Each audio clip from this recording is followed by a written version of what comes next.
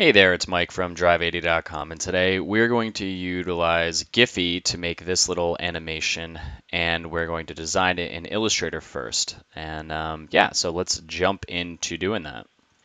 First thing we're going to do is open up Illustrator, and we're going to do a new file, a new document that's 1080 by 1080, so it's square. That's typically the size that Instagram and Facebook are using at high res.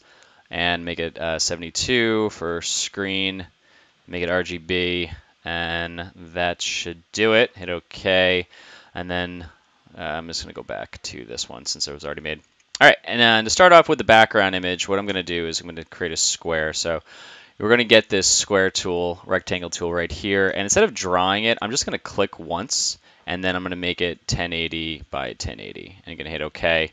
Now it's going to be off the screen, and I want to center it. So all I got to do is, I'm using Illustrator Creative Cloud 2015. I should update 2017, but I don't feel like doing that just yet. But what you're going to want to do is find out where your align tool is. It should be on your bar. If not, you could just go in here for align, and you can open it up. So here I have a panel here, and I also have it up here, but I do want to keep this together. There we go. I'm going to make sure that it's aligned to artboard. I'm going to hit here to go vertically align and then horizontally align. And then I'm going to hit Command 2 to lock it. I am working in a Mac. Now I do have all those other graphics designed, but what I'm going to do is walk you through how I did it. First thing I'm going to do is get the pen tool, so hit P, and we're going to just draw a line. Now we want to make sure that the stroke is going to be black. That's just what I chose. And then the fill color is not going to have anything. And we're going to create a wire here because that's what it's going to be. Now the way I'm going to get this thing to stop connecting to my pen is hit Escape, and I'm going to hit V for Victor. And this line's a little too thin, so I'm going to find my stroke. There we go. I'm going to do stroke up here. I'm just going to increase it a little bit. And I want to do some more stuff with it, so I'm going to open up my window stroke panel. I want to round the edges there, and you'll see that, just caps the edges, makes them round. Next thing I'm going to do is hit L, because I want to get a circle. And I'm going to make this red, and I'm going to hit the stroke and get rid of that. I'm just going to draw like what's going to look like a light. I'm going to hit V to and deselect it. Now I want to get a box underneath that, so I'm going to hit M to get the rectangle tool. I'm going to zoom in a little bit by Command plus, and I'm going to draw a square. Now the square, I don't want it to be the same color as that. Then I get these two objects. I want to group them, so if I draw over them, if I hold down and draw a box over them, the two are selected, I'm going to hit Command G, and what that's going to do is going to group it. So if I move either of these, it's going to do that. I'm going to move that here, and I'm going to hold down Option and drag, Option and drag, Option and drag. And now I'm going to hit some lights. Now if I hit R, it's going to give me a little rotation tool, and I want the center point to be in the bottom. So I click once in the bottom, and then I'm going to rotate it and hit V to move it over.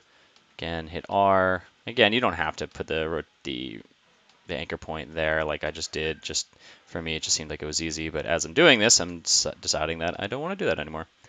And then I'm going to go, okay, cool. Now I'm going to do that. And you can also, if you hold Option, you can drag, and you can do this one here to give it like that. You can Option click this and drag it and rotate that around. But you also want to make sure that your pattern is, you've got a good pattern. So I'm going to, have some pointing to left and some to right. But I'll do this, and I'm going to Option drag, hit R to rotate this sucker around, and here. Now I want to change some of these lights to be different colors. So I'm going to hit A for the direct select tool, and I'm going to click on this bulb and hold down Shift and click on that bulb and make it orange. This one, and Shift click that one to do, let's see, green, and let's do this one to be blue. That's fine. Cool. And now we're going to do a little bit of a glowing effect. So let's say that these layers above here didn't exist. What I would do is I would create a new layer. Actually, I don't like to do that yet. I'm going to hit L to get the circle again, and I'm going to make this white. I'm just going to draw a little circle around this bulb.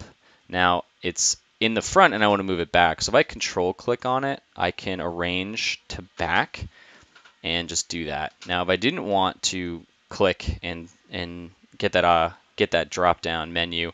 What I could do is I could hold, let's see if I do this right. I could do Shift Command right bracket to bring it to the front and Shift Command left bracket to bring it all the way to the back. Of course, it's not going behind the blue because we're on this layer up here. And if we are on this layer here, it would go behind it, but that's not the case. So let me just lock that. And now to make it glow, I'll just bring it down to like 40% opacity, and I'm gonna hit the R key, and I'm gonna rotate it so it looks like there's like this glow behind here. I'm gonna option drag this, click and drag to put that here. Option drag it to this one right here, and then option drag it to this one right here. Hit R. Oops, I forgot to drag that along. There we go. Hit R and bring it around. So now it looks like there's like these ones are lit, and I'm going to want to have the other ones be the opposite. And so the way to do that is I'm going to have a new layer. I'm going to click here, make sure it's above that one. I'm going to option click on this layer, this previous one. I'm going to hold down option, and I'm going to drag this little blue box here up. Now what that's doing is that it's duplicating that entire layer. Once I option click it and then I option drag it, it's bringing all those assets up. I hit Shift Command A to deselect it. And I'm just going to move these little glowing boxes over. So that one's going to go there. This one's going to go on this one. This one's going to go on that one. And I'm going to rotate it a little bit. Rotate this one a little bit. And now there's that. So you can kind of see that if I quickly turn these on and off, you kind of see that you're getting this effect. And the whole point of this is really just to show you that, you can use whatever you think would be cool to have it blink on and off. It could be a snowman melting where it's 3 circles, and then you go one frame it's there, and the next frame maybe it's just a puddle, and you can have your sales. If you're doing a sales GIF or something like that you're going to upload to Instagram, they could say, hurry until this offer won't last or something like that. Just think of certain winter fun things. And the reason I'm talking about winter is because right now it's currently November, and the holiday season is right here, and you're going to want to start advertising these things. But again, you can utilize this in, around St. Patty's Day. You can have like a 4-leaf clover that's just moving around, or around Easter time, you can have eggs that are moving around or just getting different patterns on them. But the thing is, just use different layers, and then we're going to do the next step. So I'm going to get rid of these, just deleting them. I have some actions, and I'm going to take the lights that I previously did, and I'm going to go up to File, Save for Web, which is here. I used to do Shift Option Command S, which would probably be the better one. Now, just make sure it's on the high quality, your JPEG. That's what you want to do as a JPEG. You want to make it high, or you could do very high. Let's do that. And then you're going to go make sure it's 1080 by 1080. All these things are here, and you're going to save it. And then you're going to find where it's going to save. So for here, I've got my samples, and I'm going to name it Light 1 and Light 2, which I've already done. So I don't need to do all this. I feel like I'm a cooking show that's already got the meal in the oven right now, and then I pull it out in a second to show you that the turkey's done. So in that case, that's what you're going to want to do, and you want to save that to the first layer and the second layer. And then you're going to go over to Giphy, and we're going to click on here. You want to make sure you have an account. It's free.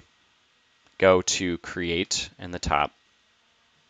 And once that opens up, once my internet is a little slow, choose Photo or GIF, and I'm going to choose Light 1 because it's going right to my folder where that is. I'm going to hit Open, and it's going to show me this image. Now it's obviously not animating, but here it says Add More Images. I'm going to click on that, and I'm going to go here for Browse Files. I'm going to hit Light number 2. And now I can control how long the duration is where it's going to go back and forth. So I just click this here, we get this blinking effect. And there you go. That's it. You can have it go really fast. Hurry up the sales here. Or you can have it really slow. I don't know why you don't want to have it that slow, but that's kind of annoying. And there you go. And there it is right there. It's going to be blinking. And then we go continue. We don't need to have any of this. You could put text in here and say, sale. That could be something you can add. Sale ends Sale Neds. Sale ends today. I don't know why you'd want to have it end today. You obviously want to do some marketing up to that point, or just have it say sale. And it is sale, and you could choose different text. You can choose different options. Again, you'd probably want more control. So I'd probably just do that inside of Illustrator and write that here. But if you forgot to and go, oh crap, I forgot to do that, then there you go. You can just do it in here. So winter sale, there we go. Animation, we can have it wavy. That's kind of cool. Yeah, a little text animation there. That's fun. And that would be that. And I think for this, that would be cool. That looks a lot better. Let's put that there. Now continue to upload. Source URL, I don't need any of that. Tags, Christmas, sale, sale. You can do all that stuff. You can make it public and then upload it to Giphy. And it will now create your GIF, and then you can download it and save it. So you can save it. You could just post the link to the GIF, or you can download it directly to, let's see here, download it to your computer. So you could do the source one. The source one's typically, let's see, what would that be? I think it's going to be an MP4. Yeah, MP4, it's a video. So you could do a video file that you can upload to Instagram. You could do a GIF file, which you can upload to Instagram as well. Say this GIF. You could upload that to LinkedIn, Facebook, all that stuff. But yeah, it's pretty cool. And then you just hit download, and you choose a place on your desktop to do this, and then you'd save it. And that's it. So if you have any questions, please let me know. I'll just go back here. Nope. And if you have any questions, you can, oops, you can just email me directly at I'll make this bigger, mike@drive80.com. Gonna increase this up a little bit. There we go. Yeah, you can just email me. I'm just gonna style this. mike@drive80.com. If you have any questions, just email me there. You can also add a comment or in the description or the comment box where this video is located at the present time. And that's it. And if this is something that you don't want to do, then you can just email me or check out drive80.com. And these are things that we do create. We are an animation company that does stuff like this. And if you'd like to have more in-depth training, I also do hour-long consultations. And so it'll kind of go over more different aspects you can learn. We can talk about Illustrator, talk about Adobe Photoshop, we talk about After Effects and Premiere. But the main thing is that I'm teaching is utilizing the Adobe suite to have more control. But if you don't have the ability to, if you don't want to understand After Effects, this is a great way to learn it.